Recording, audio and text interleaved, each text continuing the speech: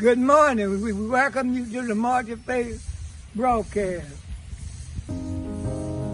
Father, we thank you for letting us see another day.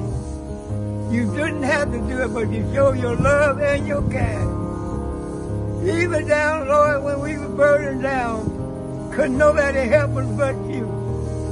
Oh God, we pray right now that you bless everyone in the church, Lord. Lord, let them get your word in their heart so we won't sin against you, because we want to walk by faith and not by sight. Bless the pastor. Give him strength, Lord.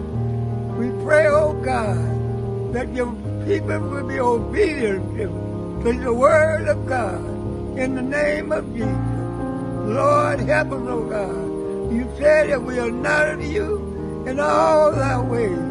You will direct our path. Come in and direct us, Lord, in this evil day, Lord. For the day we live in is perilous, and the enemy is out to destroy your people. But you said, greater he that is in you than he that is in the world. We thank you right now, and we praise you right now. Let your anointing, Lord, continue to be on us in the name of Jesus. And we'll give you the praise. We'll give you the honor. We'll give you the glory. In Jesus' name, amen and amen. Hey family, Brian Poppin here, coming to you live from my home in Nashville, Tennessee. How cool that I could be here and you could be wherever you are watching right now and joining in with us live. I want to give a huge shout out to Pastor at March of Faith Community Church. Thank you for inviting me. Thank you for having me with you virtually. Maybe one day we can be together in the same building. But for right now, this season that we're going through is just that, a season that comes and goes. But I hope that God uses it to bring us together, because I need you and I hope that you need me too. I'm praying that as a minister in music, that we can worship together. Because one thing I know about worship is when we lift up a hand and surrender to Him, God can make a way when there is no way. So we start believing that, yeah, there might be some fear, there might be some anxiety about my future, about my job situation, about the school situation, even about our present church situation. But we know that God has it all under control. But through the worship, we're going to say, God, I trust you. God, I need you. God, you're bigger than this, bigger than me. Come on, will you go with me right now? Right? Yeah, you're going to join me right now. Wherever you are watching, we're going to go together right now. We're going to praise Him. You ready? Come on, let's go. 5, 4, 3, 2, 1.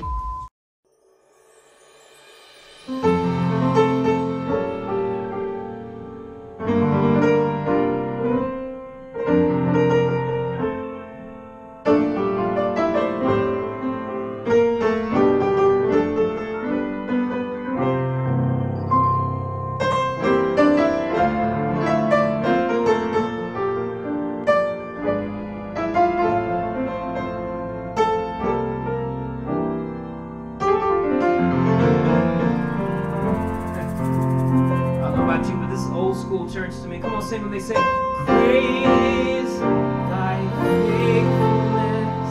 Yes, God. Sing, great is thy faithfulness. Morning by morning, new mercies I see. Oh, I have needed, thy hand hath provided. Great is thy faithfulness. Come on, say that again. Say, great is thy faithfulness, Lord, to me. I need my choir. Everybody say, great is thy faithfulness. Great is thy faithfulness. Morning by morning, new mercies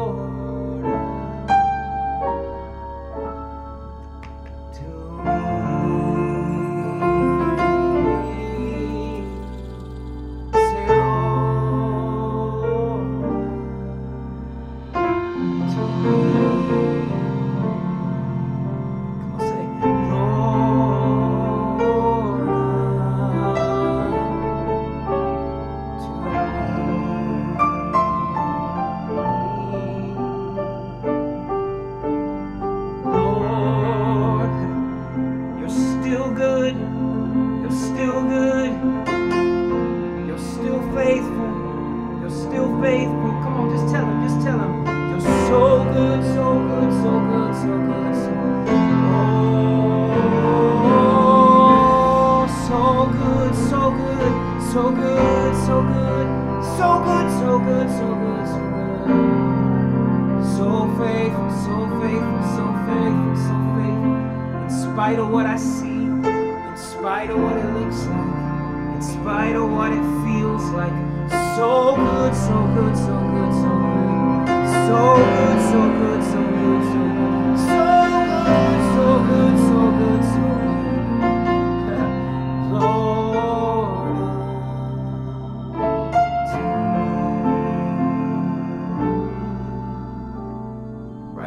Right now, in your home, in your bedroom, in your kitchen, in your bathroom. Come on, say,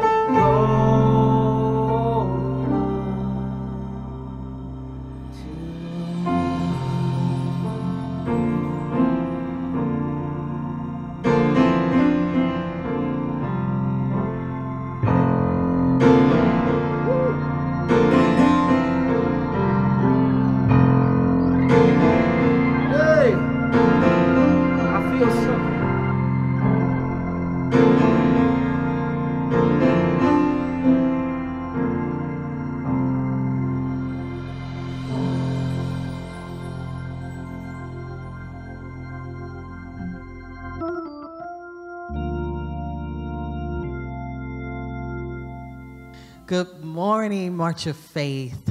I am so glad to be here with you this morning. Pastor asked Bishop Sorrell, requested that I speak from my heart this morning. And so with that, you know, I always have to sing, y'all. But I'm going to sing this little bit of a song, a little congregational song, just kind of take you back a little bit. And it says, Lord, prepare me to be a sanctuary,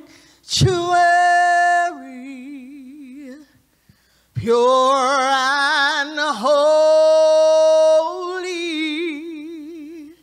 tried and true, and with thanksgiving, I'll be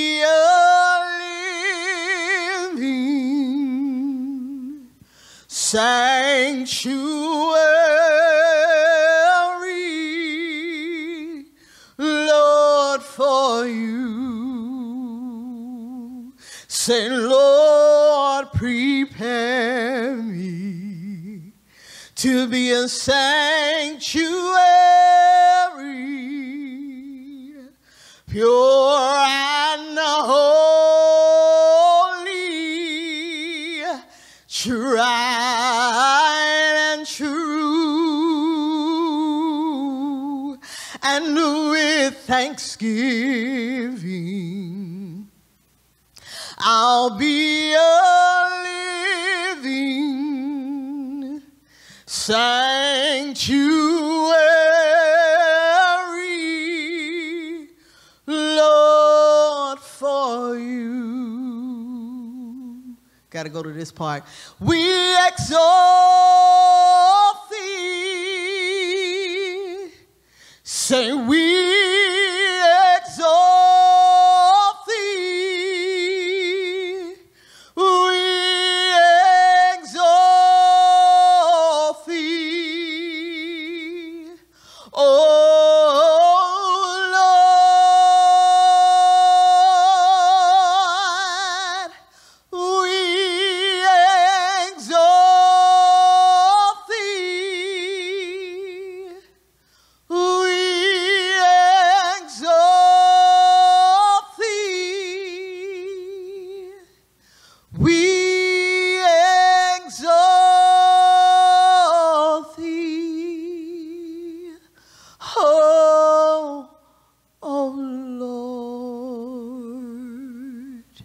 Hallelujah. Father, we thank you. We bless you this morning. We give you praise and honor and glory. We thank you, Father, for your word that you've put on the inside. Hallelujah, for your word that's going to go forth. We thank you, Father God, that we have ears to hear and a heart that's set on being obedient to your word. So, Father, I pray that you would anoint my lips. I thank you for the anointing. I thank you, Father, that you would give me what it is that I need to say in this time. I thank you, Father. Let the words of my mouth and the meditation of my heart be acceptable unto you, O Lord, my strength. You are my Redeemer. In Jesus' name, amen. All right, so this morning, this is our Sunday before our joining, or should I say the joining in the building, amen. It's been about 6 months that I could count. And so when I thought about what the Lord wanted me to talk about, the word I kept hearing was wellness. Wellness visit. A wellness visit. And I'm like, well, wellness visit? What do you mean by a wellness visit, Lord? You know, because there are different kind of terms people use for wellness. How, you know, the police come by your house and, you know, I don't know how people feel about the police right now, but sometimes they would come by the house, and I think they're trying to change things now as far as police coming to houses if no one has heard from that loved one. But this is not the type of wellness I'm talking about. The type of wellness that I'm talking about is, I worked at a pediatric office in the state of Louisiana for 6+ years. And in that pediatric clinic, my assignment was to schedule visits for children.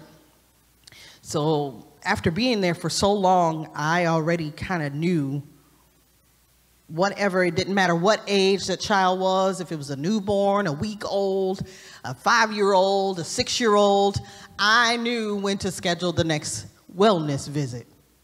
Amen. Oh, I'm sorry, I didn't give honor to my bishop. All right, I give honor to Bishop Sorrell, and I give honor to First Lady Pamela. Pam, I always call her that, amen. And I also give honor to our Bishop Emeritus. Hallelujah, thank God for him. I saw him driving the other day. I didn't wave and blow the horn, but I did see him, amen. And also to Mother Gillespie, amen. And I don't want to forget the one and only, my, I often say my baby daddy, but I won't say that today. But Elder Gadsden, he's the love of my life, amen, besides Jesus. All right, and so I've given honor to all of the people that I know, and also honor to the elders, all of those that are lay members or deacons, whatever it is that God has called you to, then amen. Praise the Lord. Give you honor. Hallelujah. All right. And so going back to my message, as I was saying, the wellness visit, I knew when to schedule them regardless of the age of the child. I knew when to schedule this wellness visit. All right. And so when the Lord was telling me a wellness visit, I had to study and say, wow, well, what do you mean by a wellness visit? And there is a checklist that the provider or the doctor would always do when the child or the patient would come in. And on this checklist, if you've ever been to the doctor, hello people, you should already know the number is a number of things that they do when you come in. Number one, the blood pressure. And I was like, Lord, where are you going with this blood pressure stuff, okay? Well, with the blood pressure, they have to see whether it's high or low, or is it regular, or what's going on with your blood, right? Or you could really say your cardiovascular system, all right? And so the Lord said to me, he's like, the life is in the blood. You know, in Leviticus chapter 17, verse 11, it says that the life is in the blood. And so the Holy Ghost wants to do a checkup with you, or a wellness check, and see how is the life that you are living right now. These last 6 months, we've been through a lot of things. We've experienced quite a bit of things in the country and individually and as a church family. And so the Holy Ghost wants to know, how is your blood pressure? How is your life pressure? Because if your life is a little low, or you could be in a state of depression, or you could be in a state of anxiety or chaos or whatever it could be, either way, low or high, that needs to be regulated. Amen. All right. And then another thing that the Lord was talking about was your growth. What has been going on? They check your growth when you come in. Are you within the certain amount of growth? Are you getting taller? Are you getting wider? Are you strong in the Lord and in the power of his might?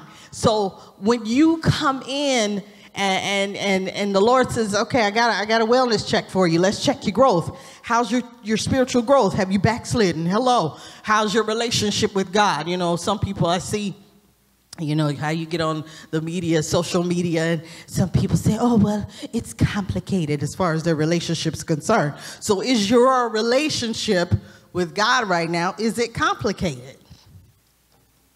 Amen, lights. It could be complicated right now. Or are you and Jesus just, you know, well, we talk all the time and, you know, we've got great communication going on, me and the Lord, all right? But check your growth. Check your growth. In the midst of what we've been going through, you have to check your growth. And sometimes if you're not growing, you need to ask, what have you been eating? What's your diet? Hello. You have to check, I eat candy all day. Hello. Or I eat potato chips. I know somebody, I'm not going to name any names, but they love potato chips. And I had to put, like, you know, the brakes on them. We're not eating that no more, okay? That's not good for you. I didn't say any names. All right, but if that's you, say, Lord, help me. I can hear you now. Say, Lord, help me. Yeah, Lord, help me. It's okay to eat a chip every now and then. You just have to do it, you know, in moderation. All right, and so you have to watch your diet.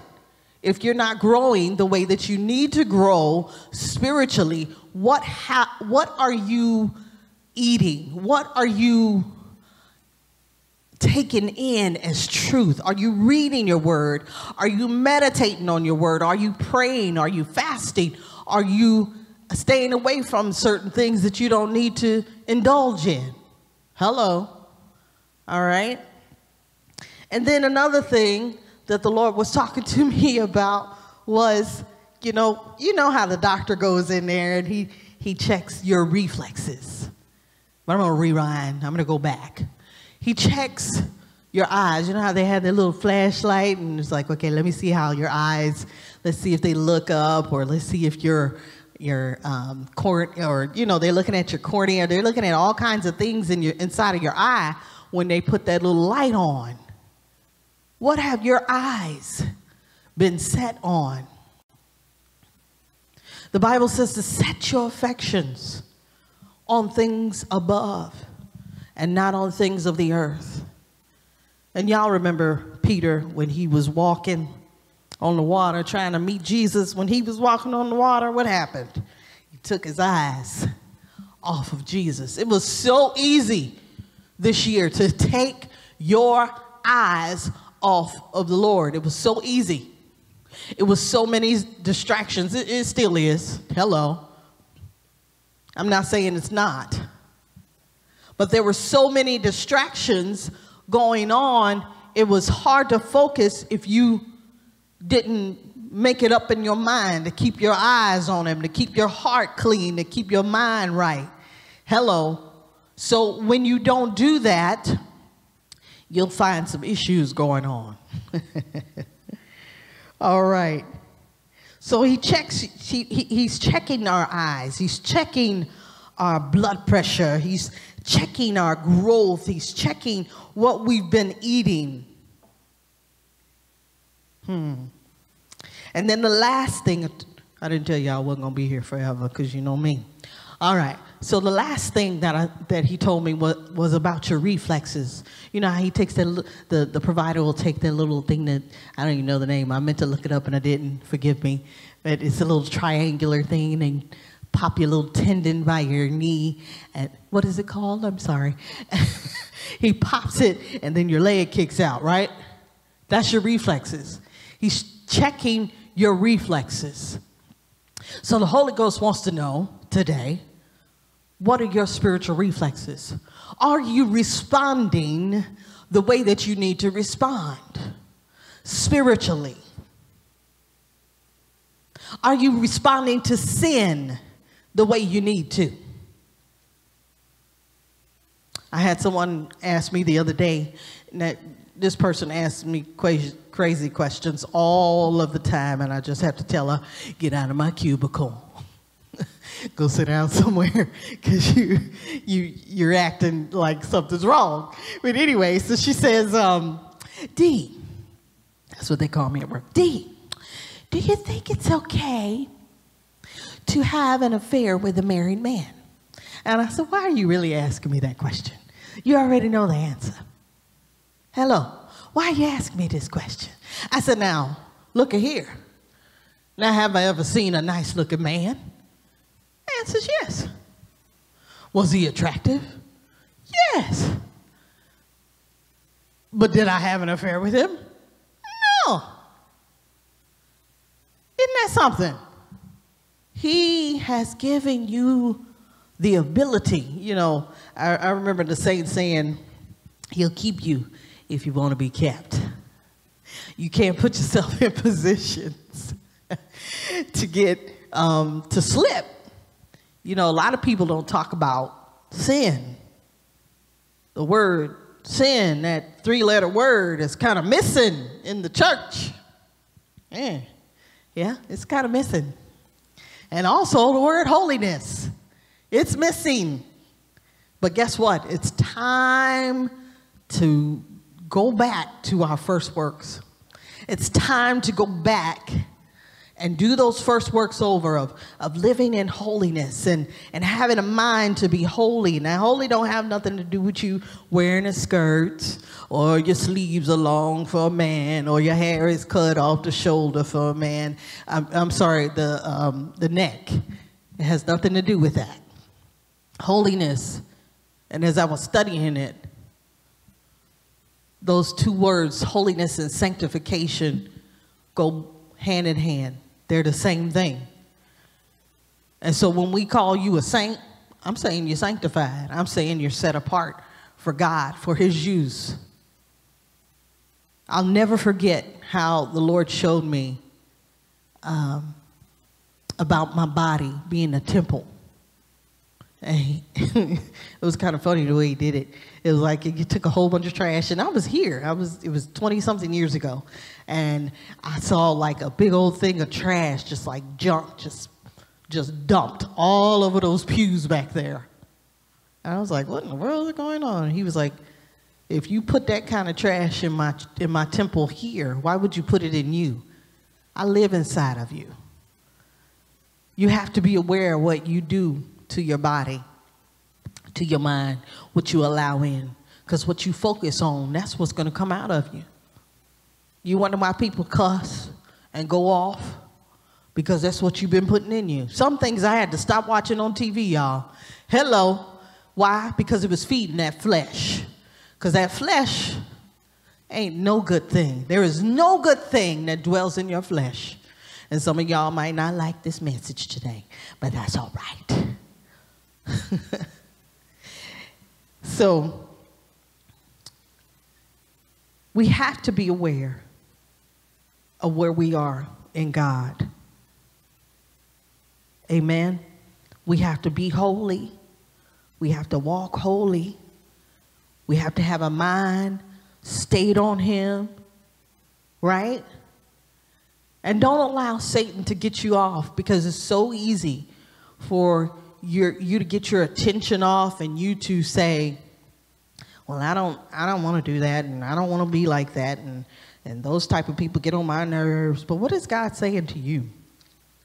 Okay?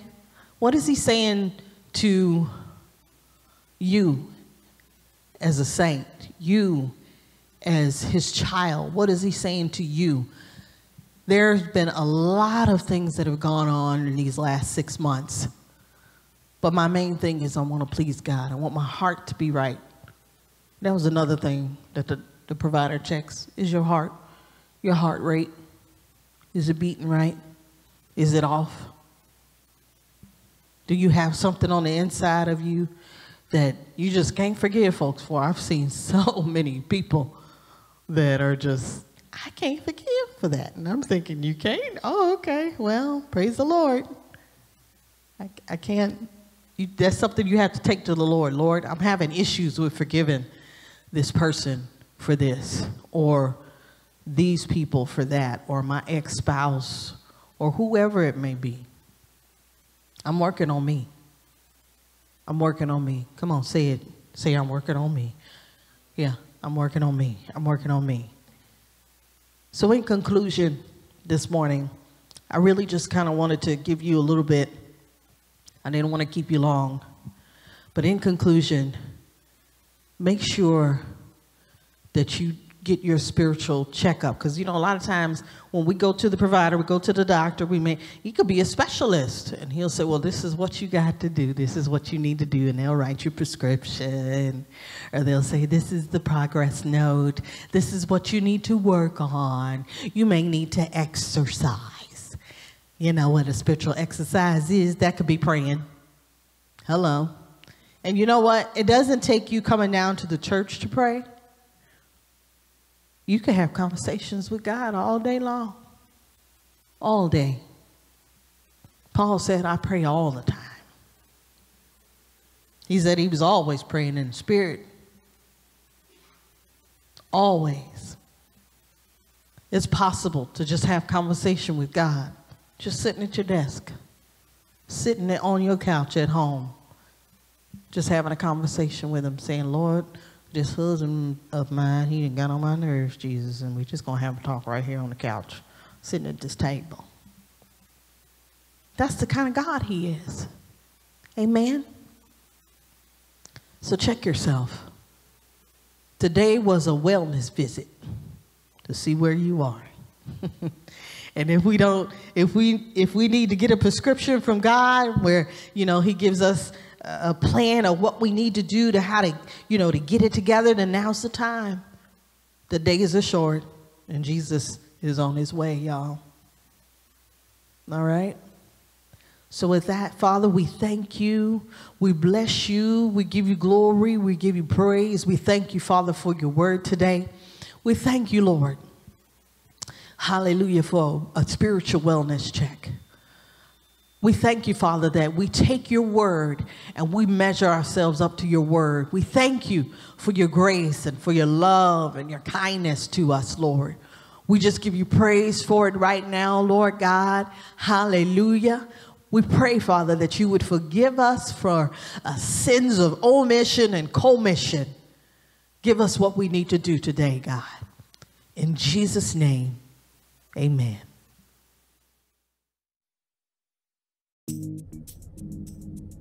Hello, family. We would like to thank you for your continued charitable support. If you would like to sow into the March of Faith Community Church, please note the following ways to give. 1. Mail contributions to P.O. Box 999, Carbondale, Illinois 62902. 2. Cash App to Midwest SG. 3. Venmo to Midwest SG. Thank you again, and may God bless you.